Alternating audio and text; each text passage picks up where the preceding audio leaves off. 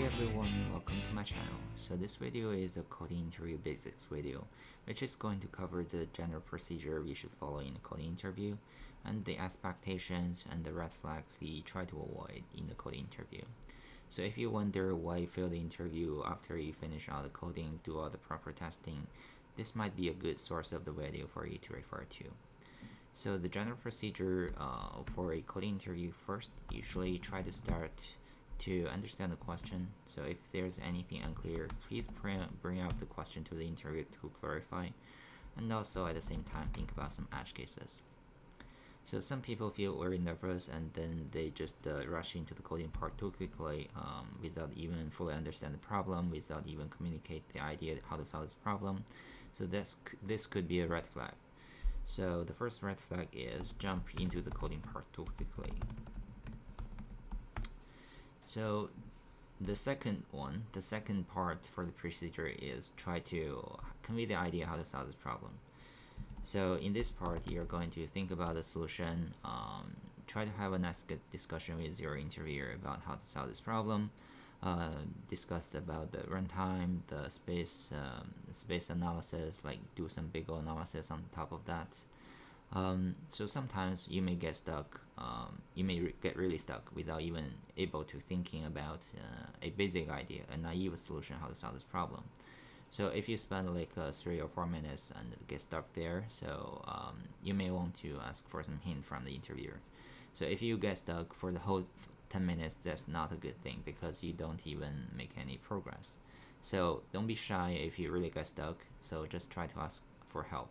So think about that your interviewer is one of your peers who work with you day to day. So it's okay to ask for some help when you're really in a difficult situation. So for the solution part, you will need to have some active communication about the solution, about the big analysis, etc. So if you cannot think about a bad solution, it is okay to come up with something workable and naive solution to solve this problem, and then try to optimize it later on. So sometimes some people just want to think in a silent way for a couple minutes. So try to tell your interviewer that you want to spend a couple minutes to think about a solution.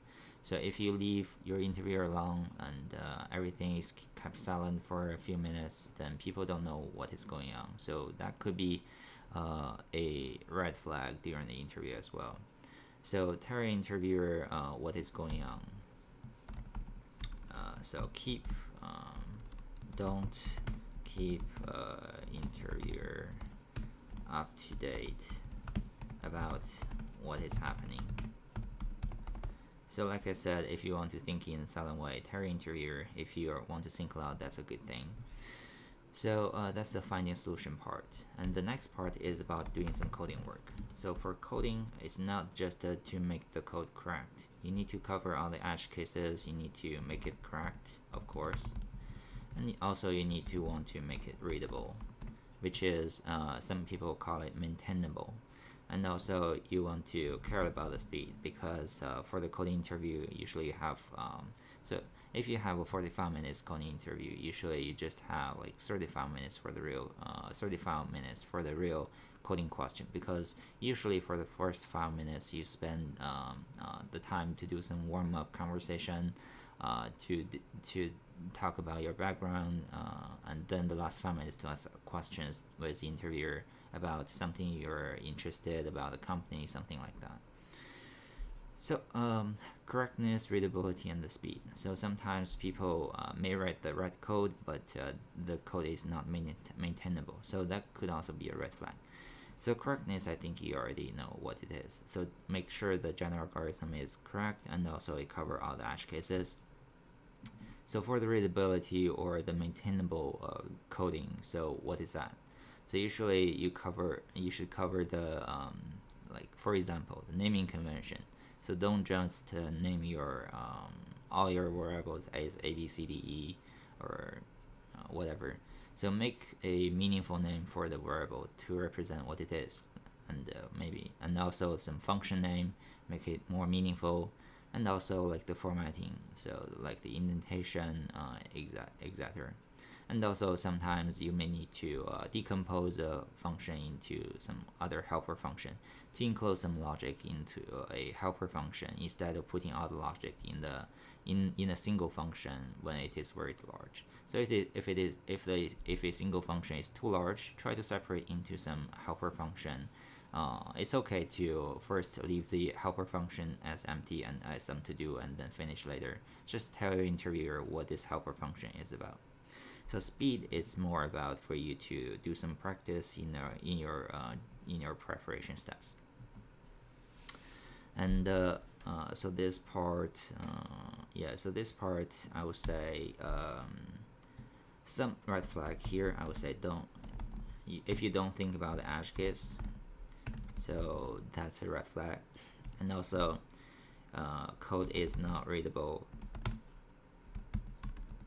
That could be also a red flag. And if you don't finish the coding within the time limitation, that could also be something you don't want to want it to happen. And the last part is about testing. So some people just forget to do some testing in the coding interview. So testing is also a very important part. So if it is a runnable platform, you can set up some test cases to run it. If it is not runnable, you may need to go through this piece of code step by step, explain how the code is going to work, and try to explain with a simple example. And after that, you may come up with some different test cases to try to have good enough test coverage. So this one test like step by step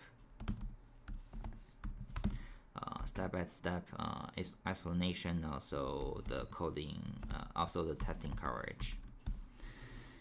So this is the general 4 steps we usually follow in the coding interview. First, understand the problem, and also then think about the solution. After you get an agreement with the interviewer, do some coding work.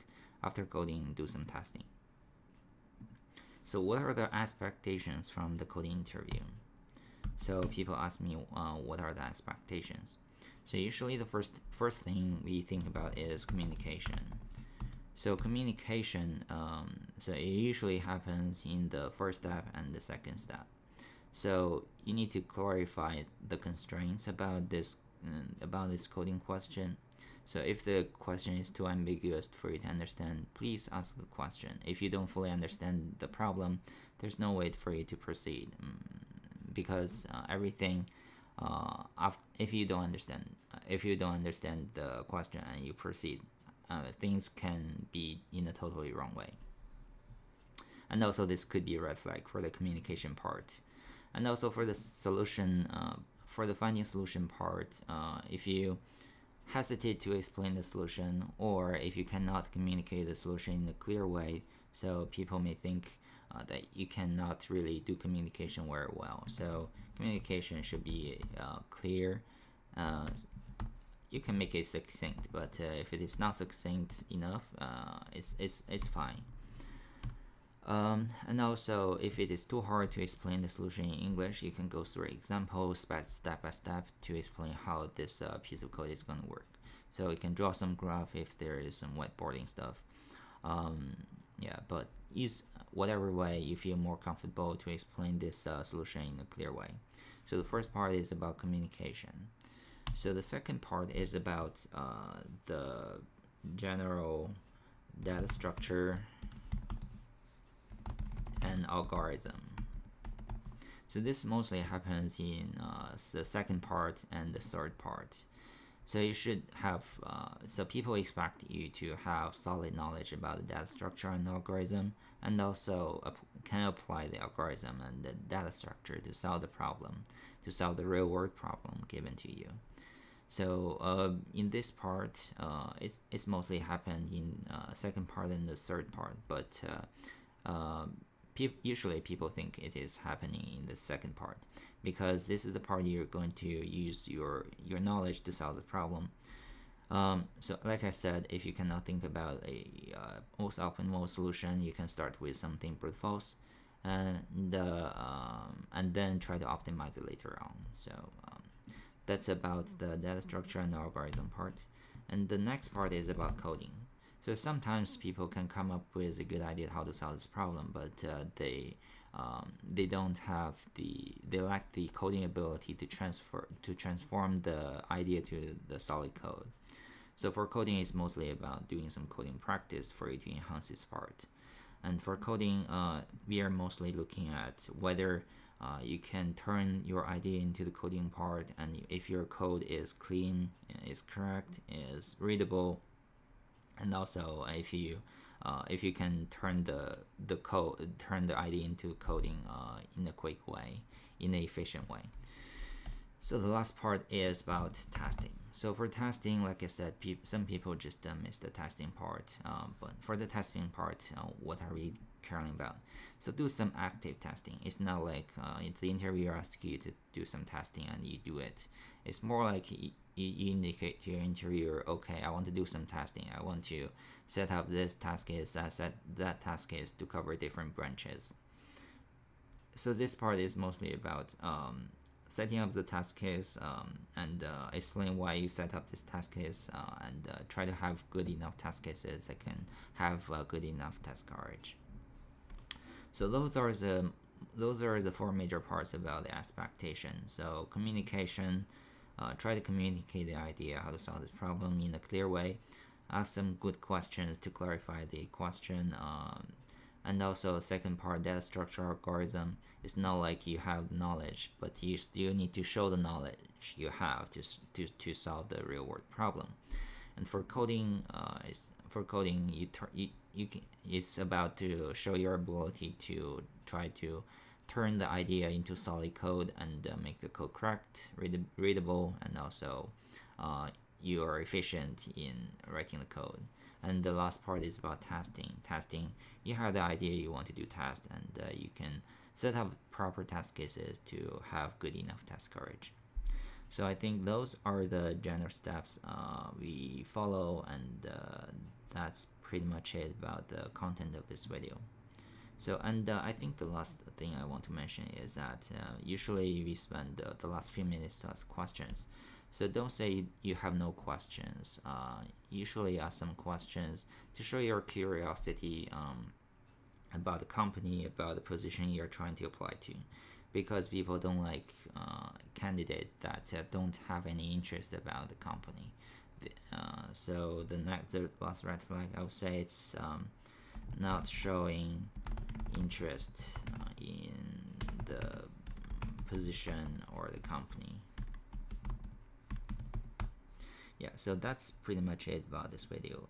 So if you find this video a bit helpful, please give me a thumb up. If you like this video, please help subscribe this channel. I'll see you next time. Thanks for watching.